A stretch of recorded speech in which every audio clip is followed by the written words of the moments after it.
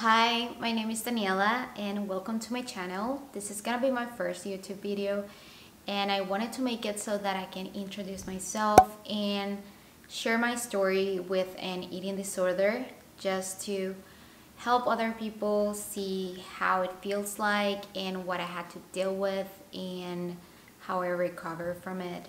So I was born and raised in Bogota, Colombia, and growing up I had an amazing childhood. I lived with both of my parents and my brother as well as my dog. I had a lot of friends. I played a ton of sports. I really enjoyed being active. I found like a really good passion for soccer, so I started to play soccer at school and I was extremely happy with it. By the beginning of 2014, I started comparing myself with my friends a lot. So they were all like skinnier or prettier than me. They were starting to date with guys and it really made me feel like less. And it made me have the feeling that I had to change my body somehow. I decided that enough was enough and that I really needed to change something in my body because I was actually trying before to change it, but I didn't find a good way to do it. I will try laxatives, I will try not to eat for a day, but then the other day I will literally binge on everything and just purge. So that was like a cycle that I repeated for a long time and I was like tired of not seeing the results that I wanted to.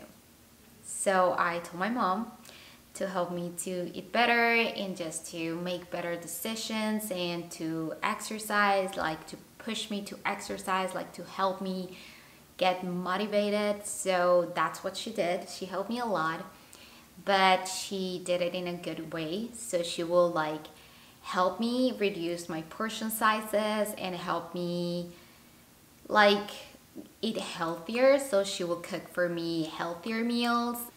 I started the gym and the only thing that I thought I was good at was like cardio. So that's what I did. And it was like intimidating to see the weightlifting sessions and just all the guys in there, and I really believe that cardio was the solution. So I started doing like about 1 hour to 2 hours of pure cardio and some abs every single day. I went every single day for summer. And when I came back from school, my friends were telling me, oh my God, like you lost weight and you look pretty.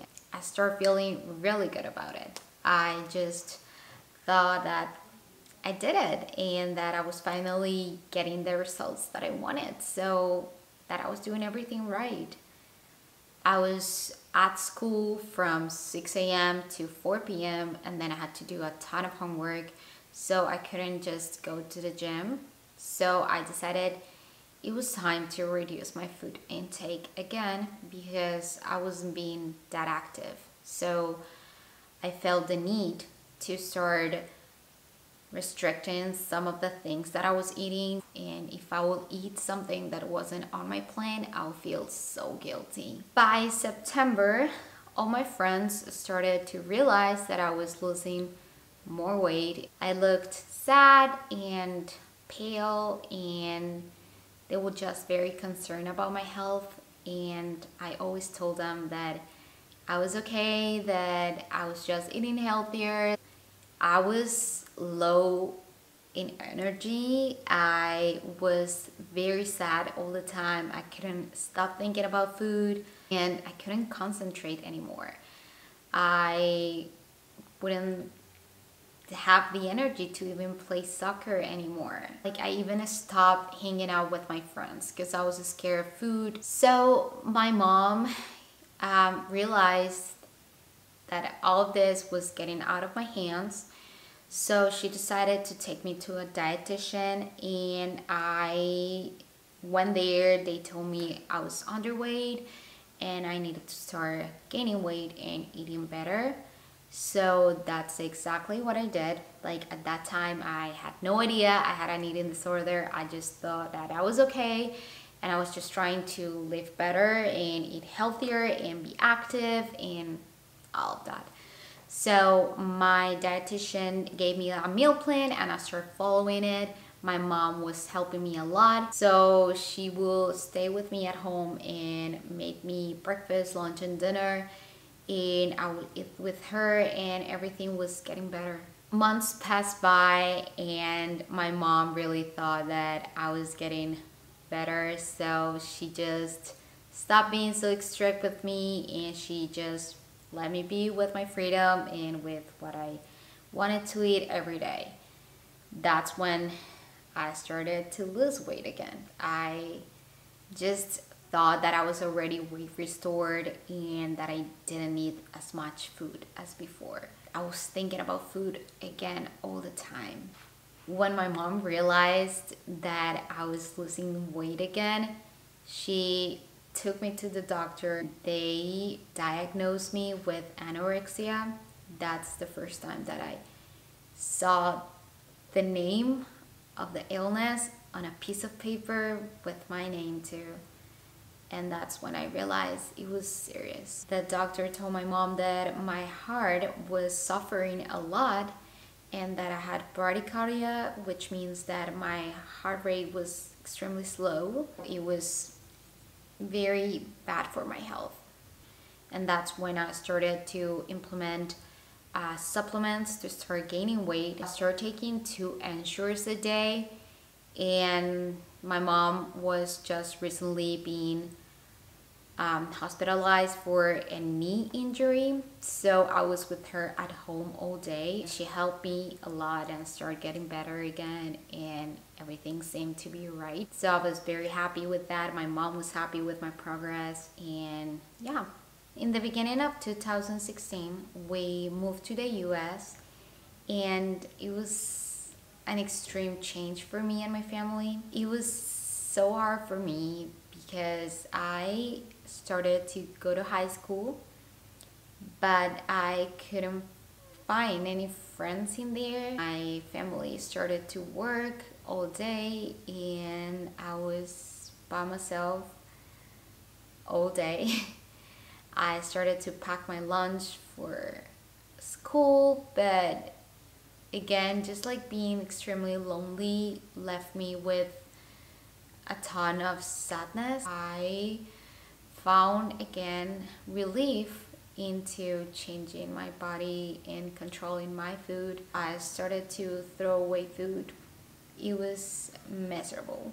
I just really wanted to eat at that time, but my head was just so loud and I just couldn't do it. And I didn't have any help. I wouldn't talk to anybody. My depression was starting to really creep on me. I felt hopeless and I felt like I couldn't do it. One day my parents took me to the emergency room because they were really concerned about my health. I didn't even refuse to go. I didn't say anything. I just let them take me. I really needed help. So we went to the emergency room and they got me hospitalized that same day. And I spent there like a month. They did put me in NG tube, which is a tube that goes through your nose and feeds you. So I will get ensures through my nose and I will have to eat the food that they will give me. I was also in bed rest and I couldn't even like go to the bathroom without a nurse, or I couldn't take a shower for more than 10 minutes. I got out of the hospital and I was weight restored, kind of. I gained a lot of weight, but I was not there yet. So my dietitian from the hospital gave me a meal plan to follow at home. I didn't want to follow it. I felt bad about it. I lost weight again. And it was something that I just couldn't control anymore. A year passed by, I was losing weight again very slowly, and by the end of the year I was again at the hospital. That year I think was the worst because I had a ton of fights with my family. My jeans wouldn't fit at all, none of them. Whenever I will go and buy some clothes, I'll feel so bad because nothing fit. I really wanted to get better, and I will tell myself I will get better. But when the situation of eating was in front of me, I just couldn't do it. Like, it was like an extreme fear of weight gain, of the unknown, of letting go. I was miserable. I literally was walking all day, even if my feet will hurt so badly, I would just continue. And every single night I'll cry because I was so tired. I was so tired and I really wanted to rest. I felt like I was too lazy. I just couldn't eat something that was out of the plan. I wouldn't go out with anyone. I wouldn't talk to anyone. It was all day thinking about food, exercise, and how to lose weight, how to be skinnier, how to not gain weight. And it was the worst period of my life. One day I decided the best for me was to go to the hospital again. I called my dietitian from the hospital and I told her that I was going to go there for a couple of days to see what they can do because I couldn't do it by myself. I was there for about 2 to 3 weeks, but they literally told me they couldn't do anything for me because they are like a medical hospital. I was taking somebody else's bed and I wasn't eating the things that they were telling me to eat. My dietitian will send me something that was out of my comfort zone and I just couldn't do it. I started to hide the food. I started to exercise in the bathroom. I was doing everything wrong. It was just like I didn't want to get better.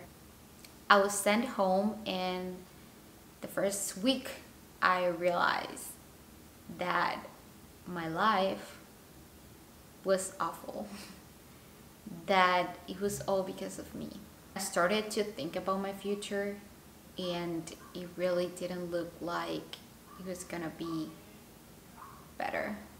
Because if I kept doing the things that I was doing, I was just gonna be a 40-year-old woman, lonely, anorexic, exercising all day with no friends, no family, because they will all get tired. So I started looking for a ton of treatments and they were all extremely expensive, and as I don't have any insurance or money to pay for it, I just couldn't afford it. I was feeling so hopeless. One day I found a clinic in New York that was offering free treatment in exchange of them being able to do some research on me and on my mind. So the deal was that I had to help them dig into an eating disorder mind so that they can do more research about it and help some other girls in the future, and they will provide me with free treatment. I read the guidelines and I had to eat like 4,000 calories in total a day. I was going to be like locked in a facility with other girls and I had to be like a minimum of like 3 months in there. So I was really scared. I had an interview on the phone. I was waiting for them to say yes, and like 6 days after my first call, I had a call saying that I was admitted to the program, my family and I decided to drive to New York, and by the next day we arrived there, I was already at the hospital. I can't imagine my family and how my parents felt like to just leave their little girl in a clinic with nobody that they knew. They don't even speak English. I was in the clinic for about 4 to 5 months, November through April. It was honestly the best decision I could ever take. The girls that I met in there finally understood how I felt, and we will cry together. We will play a ton of board games, and we will also watch Netflix at night. We were 24/7 together. I met a lot of beautiful girls that I'm still friends with, and I was so blessed to be able to meet them and meet the nurses and the doctors, that they all helped me a ton, and I can say that they literally saved my life. When I came back home, I cried a lot because I didn't want to leave my friends, because since coming to the US, I was finally able to smile and laugh, and as much as I didn't want to leave, I knew that I had to, for my own health and to just continue with my life. I'm still friends with a lot of those girls. I came home, and the first few weeks after my treatment, I started to eat right as my meal plan said. But I was getting too attached to it, and I left treatment eating like 3,000 calories, and I just felt like it was a lot for me, and I didn't have to gain weight anymore. So I didn't want to gain more weight, so I started to drop the calories again, and it was like the biggest mistake ever. I started to lose weight again slowly, and I didn't realize until my mom would tell me, and I couldn't believe her. I lost most of the weight that I gained at treatment, and my family was starting to get very concerned again. So one night, I really think it was God who talked to me in my dreams, and I realized that the only thing that could help me was myself, that I really had to do things right, that I couldn't just be talking and asking other girls how they did it, how they are able to eat or exercise in balance. And I just decided that I had to make that decision for myself.